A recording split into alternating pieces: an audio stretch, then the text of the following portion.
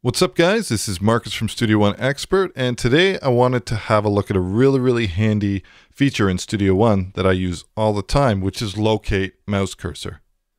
So whenever we're selecting a playback point for our cursor here, we've got a couple different options in Studio One, and I'm guessing the one that we're using most of all is to be using the top over here and just choosing the point where we want to play from. So I just select that area and press play.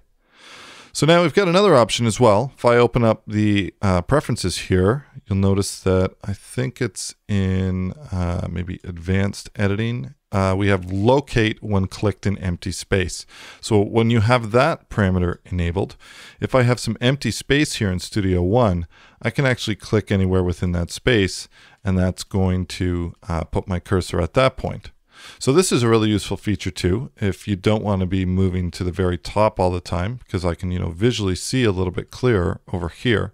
But there's another area that this kind of falls short as well, which is when you have snapping mode on, that it doesn't necessarily always go to where you want it to. I guess you could hold down Shift and that would work to temporarily disable snapping, but that's just a lot to think of. So one of the ways that I like to work is there's an option that we have in Studio One, which allows us to basically just put our mouse at any point on the audio event, and then we can just make the cursor be at that exact position. So in this particular case, if I wanted my cursor to be exactly here, I could just use the shortcut over here.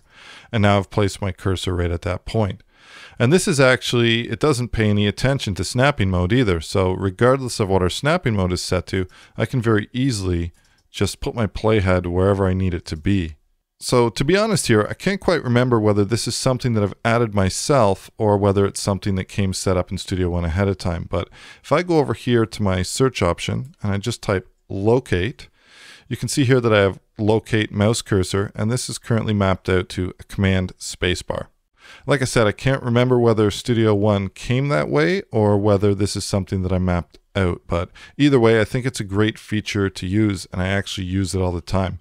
So when I'm navigating, I'm just dragging my mouse across here, and if I want to play from here, I'll just use my shortcut here, and then I can very quickly and very easily play from any point. And then of course, we could use other commands in conjunction with this. So for instance, I could select this event over here, place my cursor right at this point. I could use my shortcut to put my cursor there, and then I could simply break that event. So anyways, that's using the locate mouse cursor option within Studio One. I hope you guys got something from this, and we'll talk to you later. Cheers.